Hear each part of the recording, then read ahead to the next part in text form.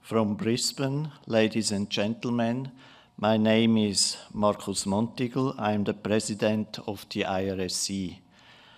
I also welcome our participants on the live stream, and it's a great feeling to have you all with us here in Brisbane. The title of the paper this afternoon is Human Factors in Cockpits, Lessons Learned in the Light of ATO. And I knew this title already 1.5 years ago, and of course I couldn't know that, which sad actuality this paper would have today in the light of the recent events. However, it is the duty of all engineers, no matter which discipline they work in, to learn also from their mistakes and to do a better job in the future. And so I'm sure we can learn a lot this afternoon from our speaker. Now I have to add that actually I was looking for more than 1 year for a speaker for this paper. It was very hard. There were some candidates, but for one or other reason, none worked out until at the CBTC conference in Toronto, organized also by the IRSC. I met Michael, I had lunch with him, and I immediately knew he would be my man. And once you have heard his biography, you will certainly agree with me. Mr. McNamara started his career in railway signaling, learning signal circuit design in the Signal Design Center of the Penn Central Railroad in Philadelphia in 1973, which later became Conrail. At that time, signal design was performed across 17 states and 2 Canadian provinces for both passenger and freight lines, both electrified and non-electrified. Later, he worked at a series of engineering firms designing signaling and other systems for mostly electrified passenger railways. And in 2003, he joined his current employer, Gannett Fleming, to lead the Gannett Fleming Transit and Rail Systems Division. He has acted as project manager and later as principal oversight on signaling and train control projects across most major passenger railways and in the US and a few in Canada. And now it comes. In aviation, he started flight lessons in 1991 and bought his airplane in 1995, which he still owns. He has traveled in that airplane all across the US, Canada, and even to Mexico. He holds the Airline Transport Pilot Certificate, the highest pilot rating in aviation. He is also a flight instructor. He is a professional engineer in 13 US states plus Ontario, Canada, and since a few weeks he is also a proud fellow of IRSC. Please welcome Mr. Michael McNamara.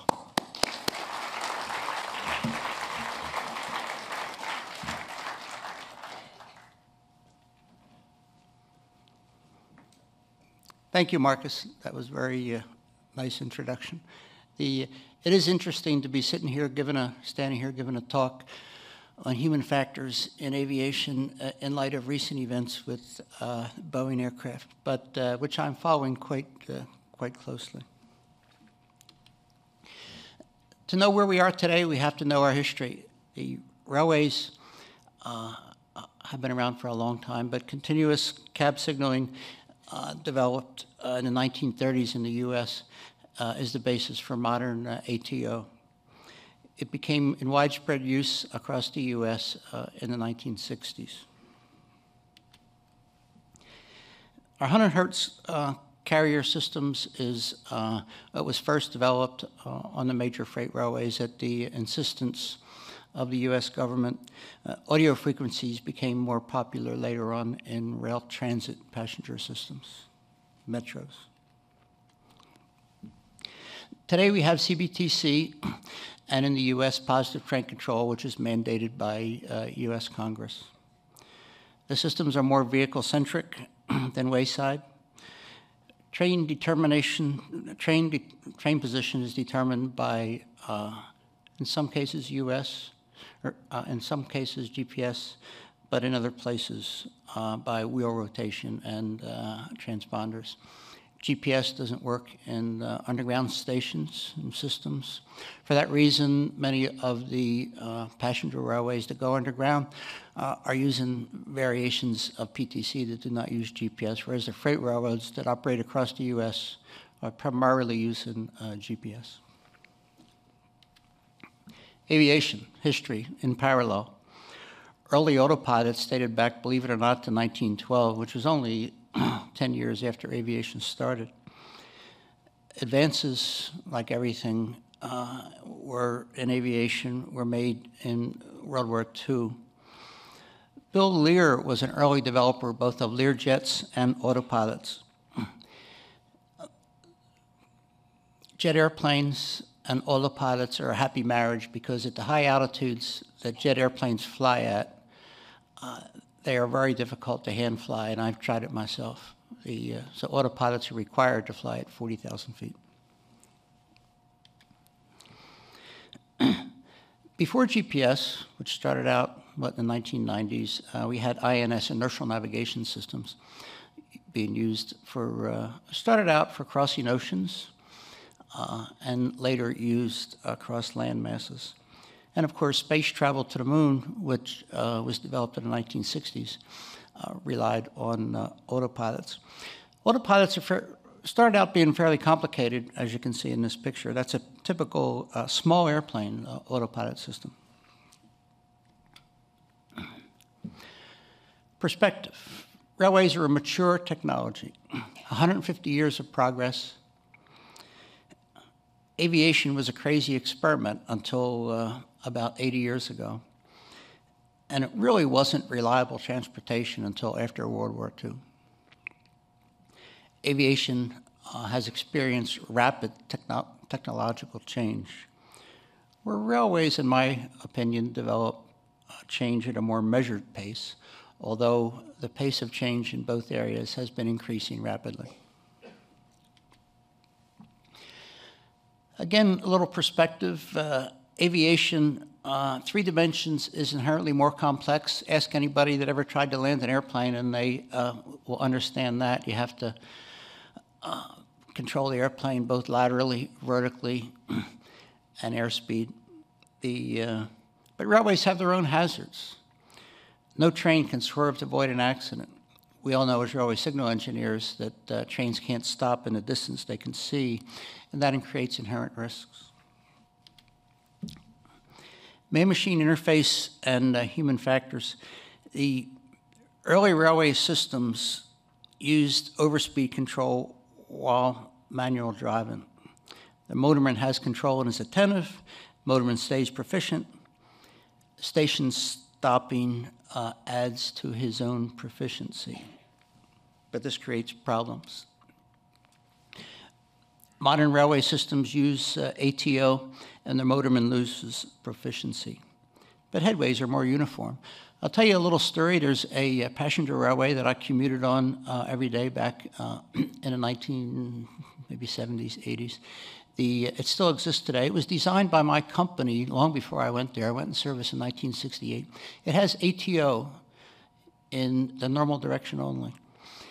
And they knew that there was a concern about the motorman losing proficiency, so they decided that every day the motorman would make 1 round trip under manual control. So there's a couple issues with this. One is that when he did that every day, he had pretty much full speed commands, and he would slow down at the same places. He slowed down every other day and every other trip. Then, after 25 years, the rail was wearing out, and they had to single track to work on the rail. And there was no ATO in reverse direction. And they had very many close calls because the operators were not very good at operating the trains across the turnouts. They had trouble controlling their speed. Station stopping was always sloppy. And most importantly, they had a few close calls, slowing down for the second turnout to get back onto the normal direction. Because of that, they created a program, which I was project engineer on, to install reverse ATO. It was very expensive and very disruptive to the operation. A simulator to simulate that would have been a better choice. And I'll get into that in a minute. The other man-machine interface issues are that failures are not often well understood by the operators. In railway cab signaling, we've often heard of stories where a train comes to a stop in cab signaling with speed control, and maybe it's because of a broken wire, and then it happens maybe a month later or 6 months later, and the operator takes over manual control, and then one day he comes to a stop again, and he says, "Oh, this happened again," and he bypasses it, and he goes into manual control and goes around a curve, and there's a train on the tracks. It's because of an incorrect assumption about what's really going on. Aircraft autopilot modes are complicated and confusing for different reasons. I don't know why they're so complicated. Sometimes I think that engineers like to design complicated things, but it gives the accomplished pilot lots of flexibility, but you can't design an airplane for the most accomplished pilot. Less accomplished pilots suffer, and even one pilot that doesn't understand what his airplane is doing can be a very big hazard. In this example, which I was just talking about, where the operator lost proficiency, he was actually unable to control the train when required. Aircraft autopilots can disconnect without pilot awareness, and that's a hazard, especially with two pilots. Each one can think the other one's doing it. Trim, which maybe is something that's not often understood by non-pilots, but maybe you're all reading about it in the New York Times these days, can be an insidious problem in not understanding the aircraft. And many cockpit voice recorders, the last words were, "What is it doing now?" Autopilot thinking in the aviation business has changed. When they first became widespread and they could control all the different modes, the climb, the cruise, the level off at different altitudes, the FAA encouraged pilots to just let George do it. George is the nickname for the autopilot. They figured he's more proficient than the pilot is anyway. He does a better job. He doesn't make mistakes. But what they found out is that when George stopped working, that things didn't go well. Now pilots are encouraged to hand fly part-time, and even in an airline today, most pilots will take off and climb manually until they get to the higher altitudes and then just start pushing buttons. Both aircraft and trains require operators at some time to do some manual operation, and that's important. Lack of proficiency does not have self-awareness. As a flight instructor, I do proficiency checkups on other pilots, and my airplane doesn't even really have a full functioning autopilot because I really don't trust them. But most people that have airplanes like mine and they travel in them, they think autopilot is a mandatory part of their airplane. And but most pilots, if you ask them, well, can you go up and shoot that instrument approach? They, well, of course, I was trained in it, and I got certified just 3 years ago. Of course I can still do it. And then they're surprised when they can't, because if you don't do something all the time, you can lose proficiency very quickly. For that reason, the airlines require their pilots to go through proficiency checkups every 6 months, 9 months, 12 months. It depends on how much experience you have. Pilot training is very extensive and lasts many years. It's rigidly regulated and controlled. Applicants can flunk out. They use very sophisticated full motion simulators and very expensive.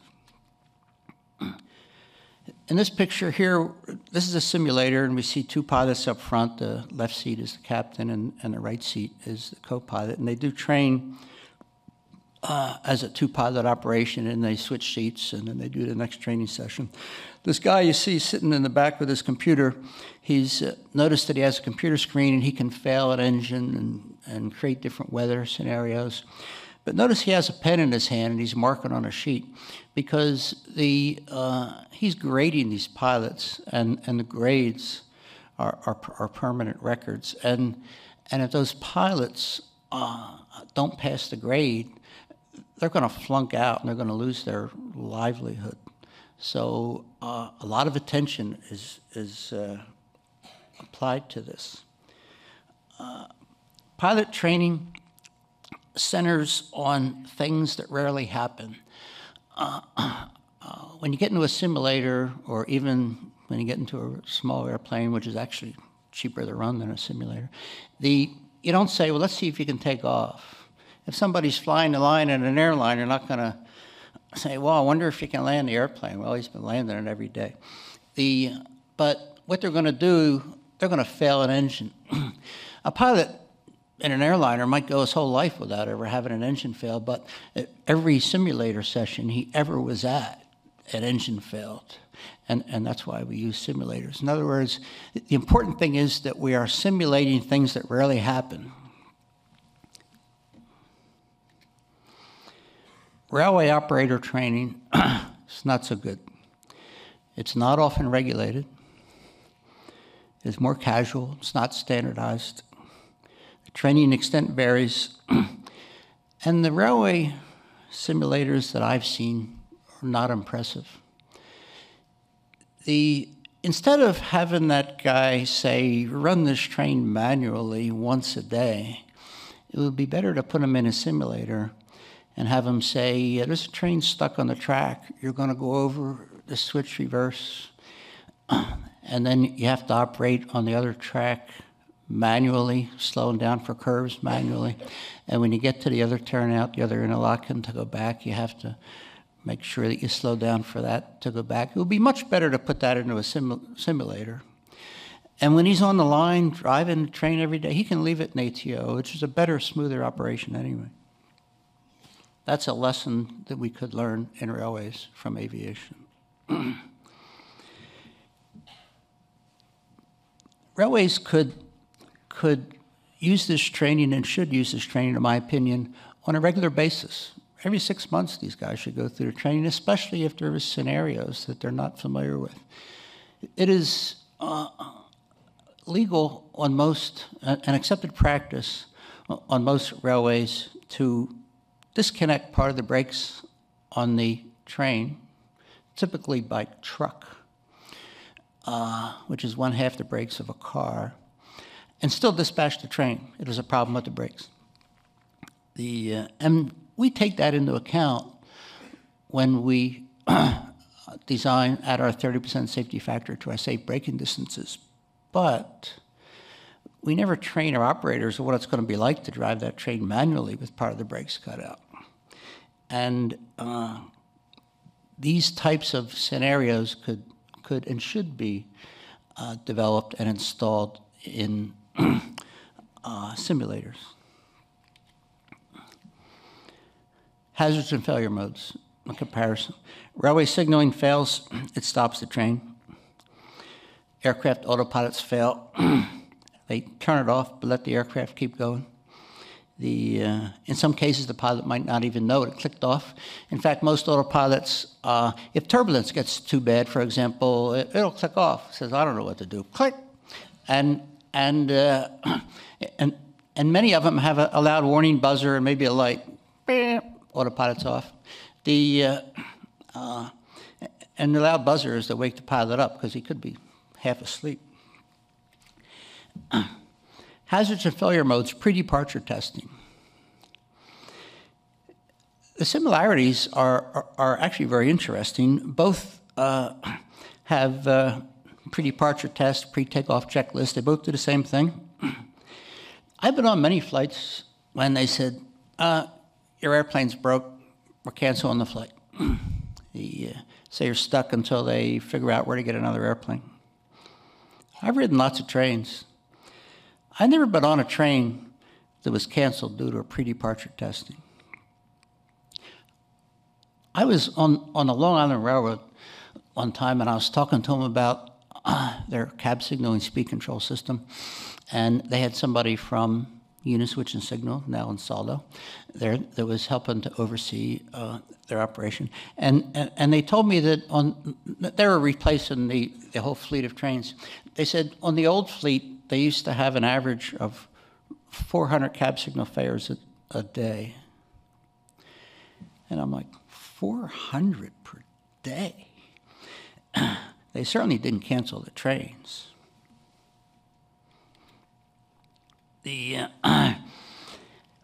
Both types of vehicles are left outside with weather extremes. And I mentioned this to somebody, and they said, well, it's not really outside. It's inside this vehicle. But the weather extremes, condensation, rapid changes in humidity, all these have a lot of effect on electrical contacts and electronics. Railways do have more shock and vibration, but avionics have to work even with explosive decompression at high altitudes and more severe temperatures. So they both have differences, but they both are very strict in their environmental considerations. When one owns an aircraft, he learns about aircraft maintenance. That's myself and my wife, and that's my airplane. For smaller aircraft, annual inspection, once a year, they take my airplane apart, or at least take all the inspection covers off. If it's for hire, meaning flight training usually every 100 hours, 2 years, the altimeter and transponder are tested. Certain items are required by airworthiness directives. If there's a pattern of some dangerous failure, like happened on a 737, you're going to see an airworthiness directive issued, and it has the force of law. It's not just an advice by the manufacturer, but it is a law. And the aircraft are pre-flighted, and so are trains. Maintenance logs are kept. I have a book of logs this high for my airplane since inception, since it was built in 1965. I don't know if logs are kept that way for all the trains and all the railways, but I suspect not. Certainly it's not required by law the way it is in aircraft. Large aircraft have a little different because they're complicated. They have a progressive maintenance program, A checks, B checks, C checks. Every 3 months you got to do this. Every 1,000 hours you got to do that. And on those systems, major components are replaced by hours, cycles, and years. We don't see that so much in aviation or in railways. But in aviation, the avionics maybe is automatically replaced every 20 years, maybe the control head for the navigation system, or maybe some sensors, maybe every 1 year or 5 years. We don't see the requirements for that so structured in railways. I think we could learn from it. In maintenance, railways are different from airlines, but yet increasingly they use some of the same systems and processes. U.S. differs from Europe. U.S. Federal Railway Administration regulates some railways, mostly the freight and intercity passenger railways, but not most public transit, not any of the metro or light rail systems. ARIMA, it's an American system that has standards. There's still a culture in the U.S. that railway signal systems want to last forever, and everybody is complaining about the fact that, geez, this electronic thing only lasts 20 years. But aviation has learned long ago that you have to have a path forward. Aviation developed, after World War II, that's a long time ago, they developed standards called form, fit, function, that all of the boxes that go into an aircraft panel have to have a certain specification for its size and its fit and how it interfaces, so that you can pull it out and put it in a new technology. Railways, not so much. ATO operates 20 hours a day, left out in the weather, and it's typically maintained as part of an overall vehicle maintenance program. The train control engineers don't even have a say, because oftentimes that's like, well, that's the vehicle guys. We don't talk to them. And that stuff can't last forever. There should be a mandated structured maintenance program. Aircraft parts are required to have PMA, Parts Manufacturing Authority. If I want to buy a part for my airplane, of course, you'd go to the manufacturer first, but manufacturer's going to say, well, we built your airplane in 1965. You know, we don't sell those parts, you know. But there's a lot of airplanes that are very similar to mine. The manufacturer has turned out 50,000 airplanes like mine. Most of them are still in service. So there are follow-on companies that say, yeah, Beechcraft, sure, they'll sell you a part, but they'll charge you a fortune. But we can sell you that part. And but the FAA requires that company that makes that part to have Parts Manufacturing Authority. It requires quality control, and they'll come and look at your capabilities and your manufacturing site. Whereas in railways, anybody can make parts. BART in San Francisco, it's a ATO system. And it's been in service since the 1960s, and I was out there recently, and the company, which I won't mention, that made the original train control system was bought and acquired, and things changed. They no longer support it. And they were contracting with some little local company to make circuit boards to put in their train control system.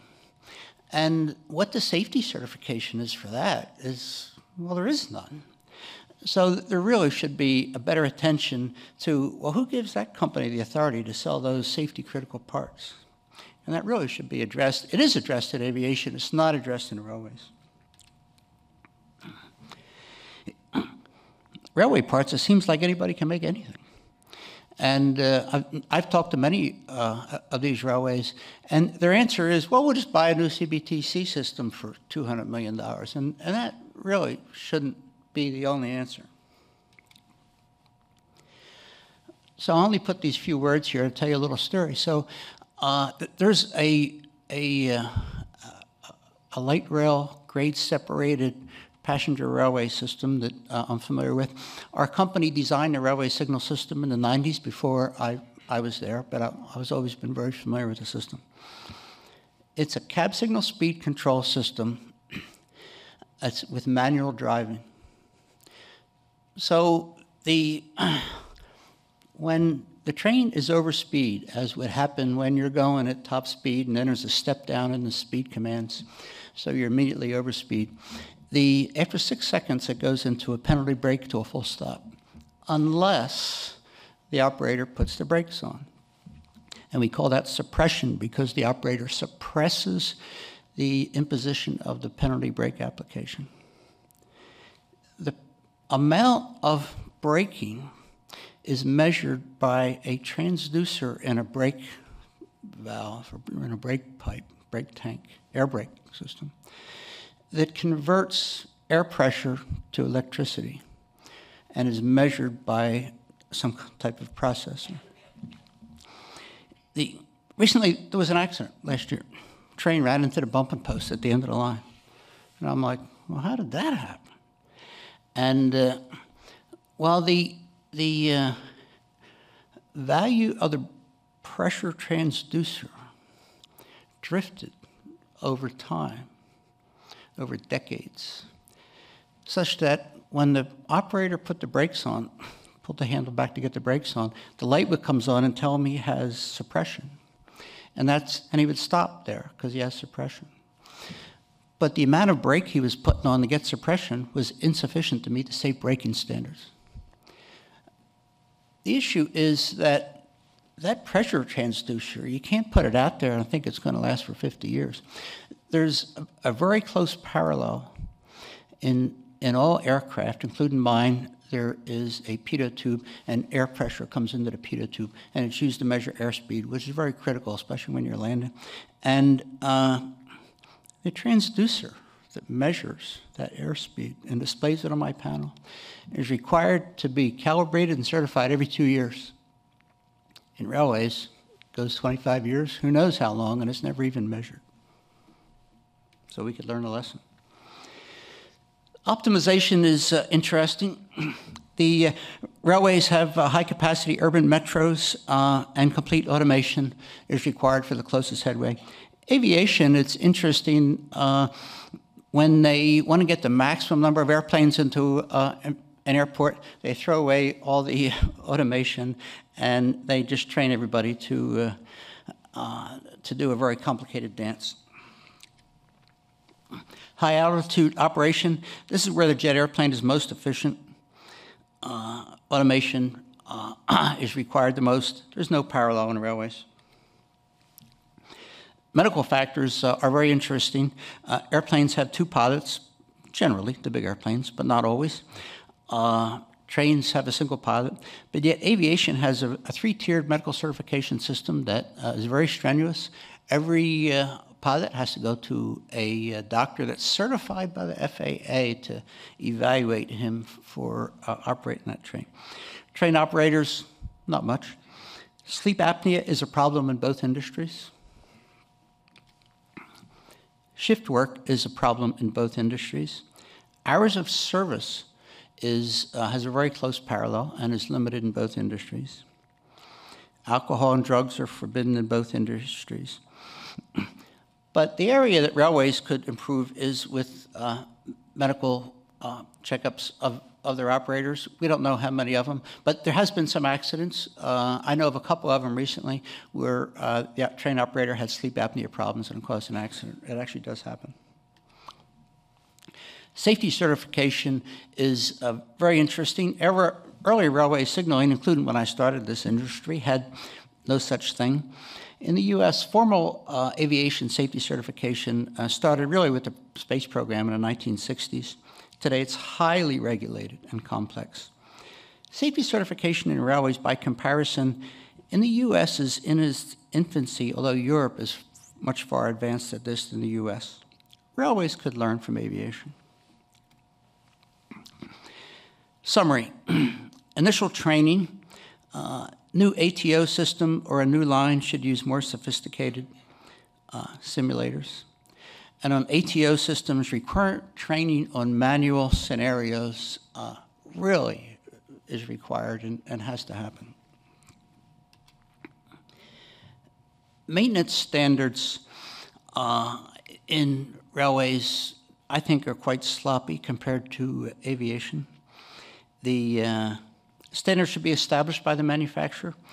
And in aviation, for example, if Boeing builds an airplane, they might say, well, you got to replace that engine every 5,000 hours.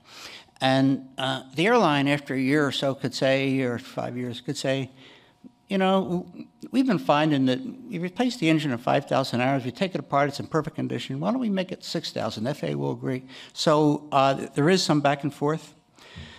Safety certification comparisons between the two industries need more study. Parts manufacturing approvals should be definitely tightened for passenger railway ATO systems. I think that's it. Questions?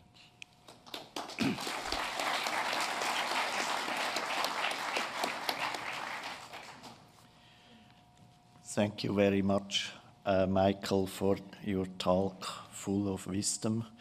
I think I could have listened for another hour. It was really exciting. And before we start with the questions, I think we have a little time. I would like to relate an experience which I will never forget in my very early career. it was at the time when you still could ask to have a quick chat with the pilot during the flight. That's a long time ago, isn't it? And so I flew from Stuttgart to Vienna, and I asked whether I could have a quick look to the cockpit. And I said to the pilot, I'm from the competition, I'm from railway. And then he said, oh, I never use railways, I don't trust the safety of them. And so he invited me to have the third seat in that cockpit to actually experience the approach and the landing. And then at some point when we were approaching the airport of Vienna, he started to correct the altitude, not by 10 meters or so, but very generously by hundreds of feet. And I was thinking, hey man, he even doesn't know at which altitude he's flying, so that was a bit a shock. And another quick remark regarding what you said about safety approvals. I can support this because I have been to a maker of airplanes in Switzerland. We don't make cars, but aircrafts. Pilatus aircraft is sold all over the world. And my son is interested in an apprenticeship with them, so we talked to the guy there about replacing aluminium parts by carbon fiber parts in the future. And the story he told me about getting an approval for a new part of the aircraft sounded very familiar with getting a safety approval for a signaling system. And so let's start the questions. We will take questions alternatively from the audience here and from the live stream. And I would like to remind the participants to the live stream that we are not taking any anonymous questions, but please state your name and affiliation in your question. So we start with the audience here. First question, please. I'm Somnath Banerjee of Ansel. Hello. I'm Somnath Banerjee of Ansel STS. My question is in relation to the mix of automatic operations and the manual operations. Yes? See, unless you may have studied, the overall safety of such a operation is based on the safety level when you have the automatic operations plus the manual operation. Now, to improve the proficiency, you will have or you need enough manual operating times. Now, when you add the two safety levels, will it give an overall higher safety figure which we need to check? Maybe in aviation it will be different from what it is in the railways. My hunch feeling is in railways probably almost no manual working is the highest safety level. Whatever hours you give to manual operation may not effectively increase the safety. But do we have any studies or figures which support the number of manual hours we should provide to improve the overall safety? I don't know of any studies, but my experience is that in railways there have been accidents occurred when they go to manual operation, and then some things happen which the driver didn't expect. I don't think that the answer is to tell railway operators to drive the trains manually every day. I think the answer is to tell them to leave it on ATO all the time and get their manual experience in a simulator. And in a simulator, we can do things that we can't do in the real world.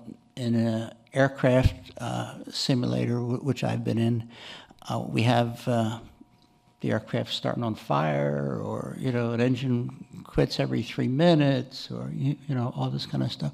In railways, we should have scenarios where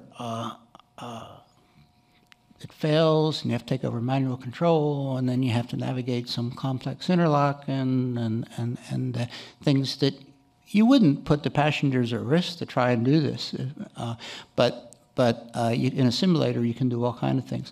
And so I think that better simulators is an important part of improving safety.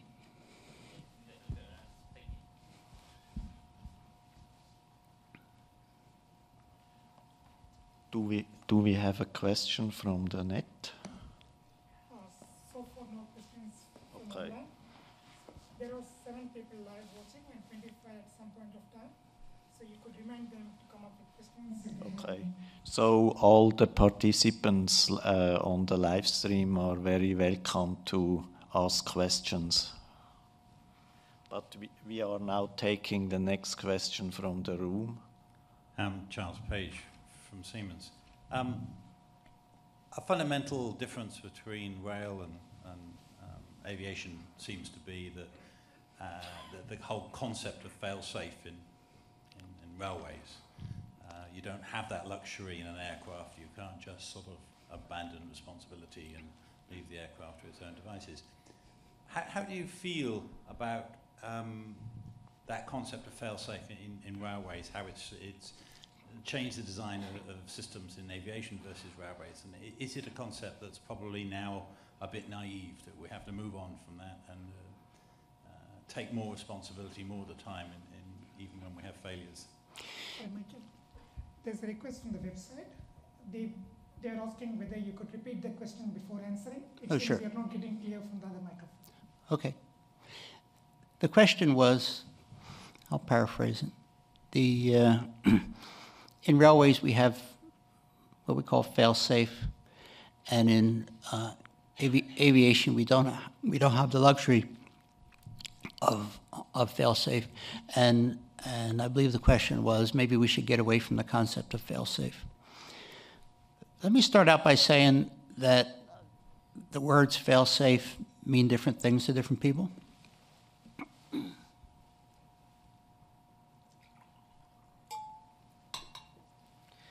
I was talking to somebody once in the hospital business, and he said that their systems were fail-safe, and I'm like, well, what's that mean? And their idea of fail-safe is that the batteries keep everything running until the generator comes on and there's enough fuel in the generator to run it for the next 3 days. So fail-safe is not something that's used in the aviation business, but really in aviation we fail operational. If you look at the instrument panel of a modern aircraft, or even my aircraft, you think, geez, all these different instruments, you need all that to fly the airplane. And the answer is no, you don't. Most of them are just there for redundancy. You could take away 90% of them and you could fly the airplane. And so we have a lot of, in aviation we have redundancy. And we have different ways of navigating, different ways of lowering the landing gear, different ways of doing everything, so that we always, even though I have a single-engine airplane, it's got 2 ignition systems, it's got 2 fuel pumps, one's manual, one's electric, it's got, everything is redundant. And so the words fail-safe are not even used. I think that we should get away from the concept of fail-safe in railways, because there's no such thing as fail-safe. I like to think about a highway grade crossing, and we drop the gates and the flashes are flashing, and we say, well, it failed safe. But if the gates are down, eventually somebody's going to push them up and tie them with a rope and drive across the tracks, because you can't stop the rest of the world. If a train in ATO, if something goes wrong and you say, well, it's fail-safe, it's stopped on the tracks. But those people are not going to sit on that train until their hair grows gray. The train is going to move, and that movement is part of the overall safety situation. So one way of saying this is there's no such thing as an unreliable safe system, and the safety analysis of a railway has to consider what happens when the so-called fail-safe event occurs. There really is no fail-safe. The train has to get to where it's going.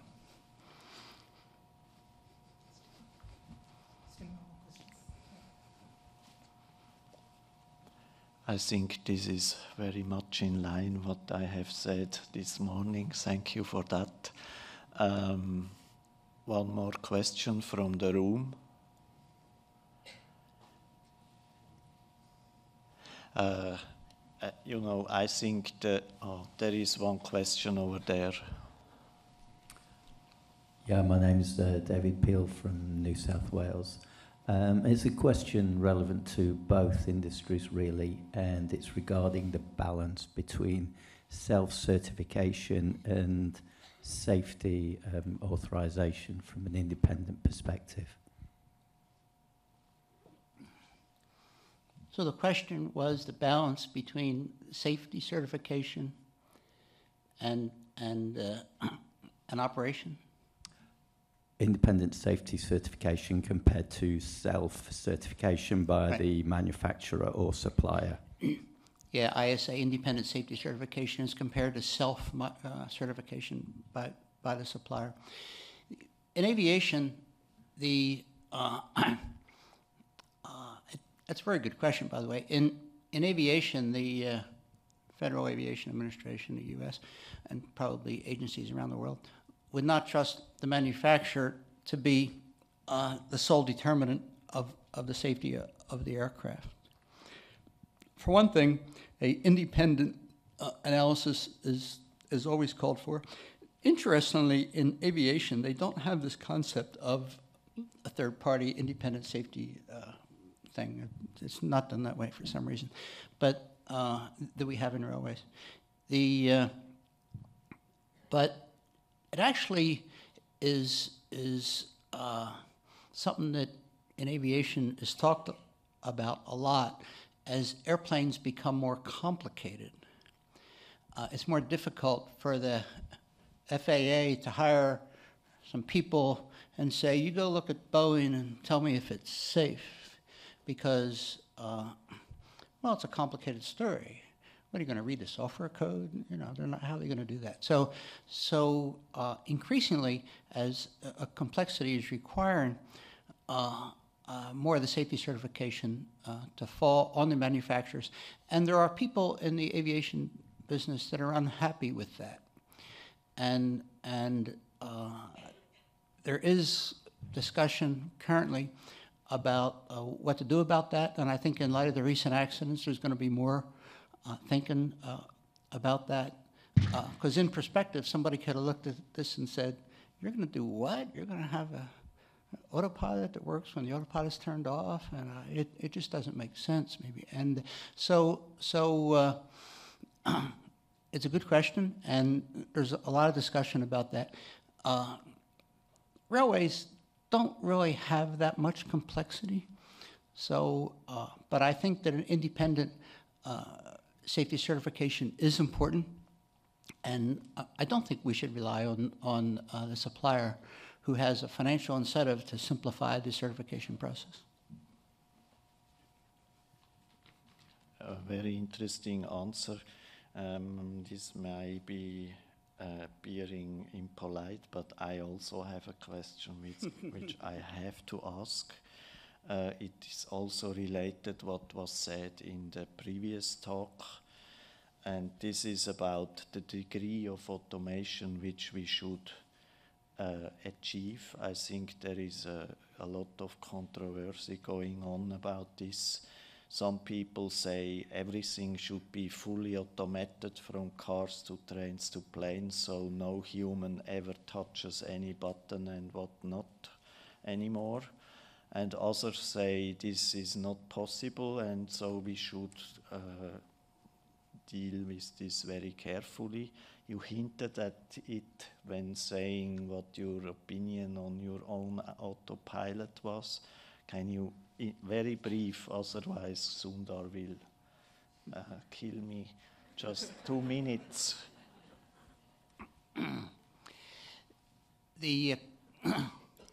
And they got that question, right? It's an interesting question. From my own perspective, everybody that's reading about this Boeing 737 now knows that, boy, this elevator trim is a really dangerous thing. I've always known, most pilots have always known, that elevator trim is a very dangerous thing. Most airplanes, all the big airplanes, but most airplanes, even like mine, have electric elevator trim. Mine doesn't. And it's that way on purpose. I have to manually move a wheel. So, and a big advantage is that I always know what it's doing because I did it. But